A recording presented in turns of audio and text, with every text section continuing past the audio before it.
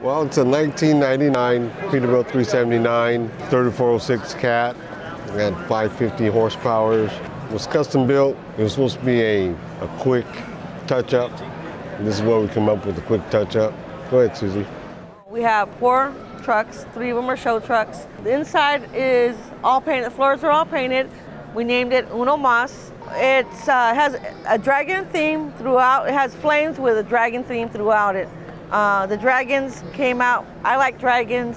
My husband was working too much. He says, do whatever you want. And that's what I chose, dragons. We both designed it, but she just followed through it and kept up with it. I was working, like she said, and she was calling me for info and inputs. I said, all right, just do it. You know, so this is what she come up with. I call it her truck.